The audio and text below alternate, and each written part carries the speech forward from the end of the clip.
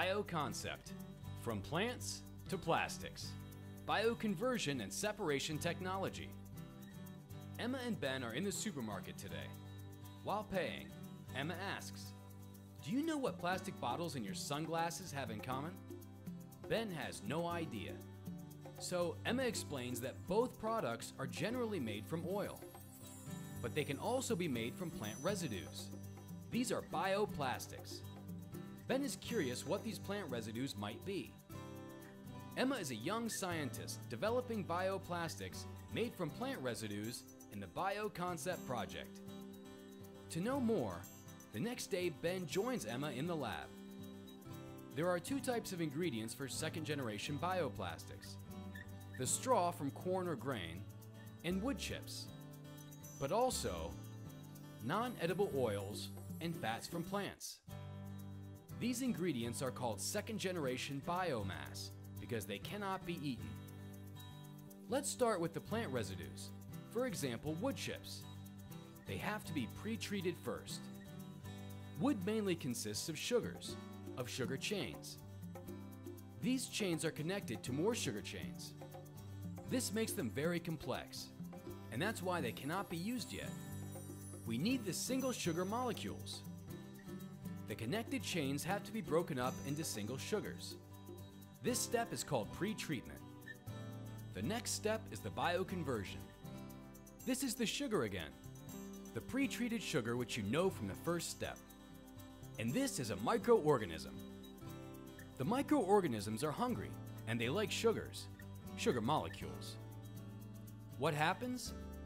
The bioconversion takes place in the microorganism, resulting in chemicals. And right, these are the chemicals we need for the bioplastics production. All these reactions happen in a small bioreactor in the lab. The bioconversion of plant residues into chemicals is completed. At the same time, a partner in the Bioconcept project works with oils and fats which cannot be eaten. They do not have to be pre-treated first.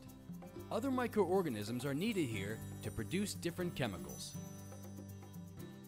The chemicals for the bioplastics are produced, but they are swimming in a mix together with the microorganisms.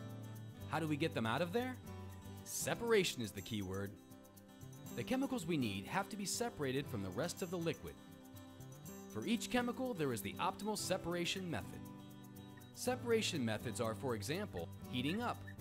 This is also known as distillation. The chemicals evaporate, condensate, and are collected.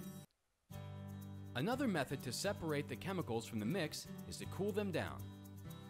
The chemicals form solid crystals. This is crystallization. These are again the chemicals for bioplastics production. With a filter, they are then removed from the mix.